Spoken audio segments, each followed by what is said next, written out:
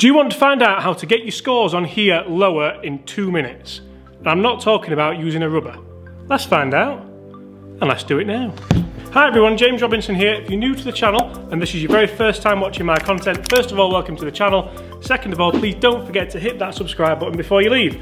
On this channel, I bring you guys daily golf related content every single day that helps you raise your game, helps you lower your handicap, and hopefully just gets you enjoying golf a ton more. You've joined me on another 2 Minute Tuesday, and I'm talking to you about strategy as to how you can lower your scores. Because you see, for me, when I've been playing golf, I've never really ever been under that much pressure to score well. I've never been a full-time player. I would never have called myself a full-time player, but you still get put in positions where you have to go out there and you have to score. The prime example for me was when I took my PGA playing ability test. Now, anybody who's a PGA pro, unless you get down to a very good level, which is scratch, will have to go and take this test, and you are set a score as to what you have to score to get taken onto the PGA training program. Now, for me, this was something which I had to work pretty hard on, because going out there and scoring over 18 holes of golf has never seemed to come that easy for me. Don't get me wrong, I've put subpar rounds together, I've put some pretty good rounds together, but I've also put some terrible rounds together, as I'm sure we all have. Now, I'm going to use two things in this 2 Minute Tuesday. I think we might be running out of time, so I'll try and be as quick as I can.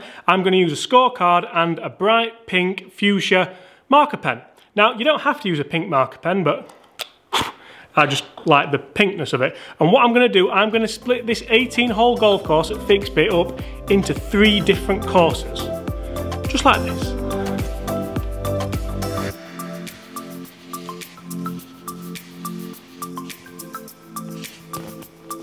So guys, as you can see here now, I no longer have an 18-hole golf course. Well, kind of. Now I have a golf course that consists of 3 lots of 6 holes. Now a lot of people will split golf courses up into front 9, back 9.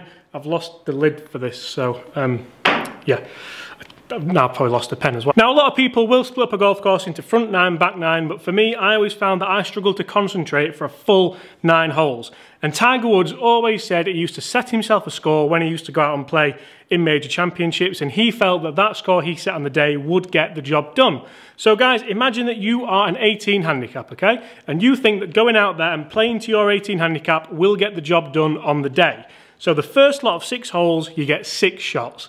Doesn't matter what you do on the first, doesn't matter what you do on the second, but after the 6th hole, do a little bit of jotting up and work out where you are in relation to that score. Say you're 7 over for the first 6 holes. That's not bad, right? The next lot of 6 holes, you have 5 shots. You have to make a par, then make some bogeys, get yourself back on track. Then you come to the business end, you come to the final 6 holes in your tournament. It may be a Stableford score, it may be a medal score that you're working on, but say you've got those 18 shots and you are 15 over par. All of a sudden, playing 6 holes with 3 shots to drop doesn't seem like such a mountain to climb, does it? As opposed to thinking negatively, thinking I've played 12 holes, I've dropped 15 shots, I'm all over the place. So that should help you mentally. It should hopefully help you keep concentration for that 18-hole tournament. And I think we are just about out of time for the 2 Minute Tuesday. Guys, that is a brilliant tip that I got from someone when I had to go and put a score together. The playing ability test was actually 36 holes, so I did 6, 6, 6, 6, 6.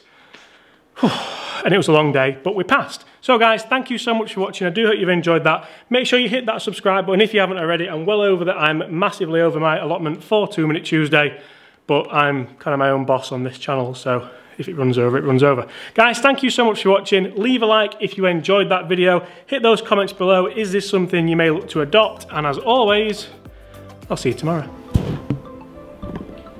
I've honestly got no idea where that lid's gone at all. Under here.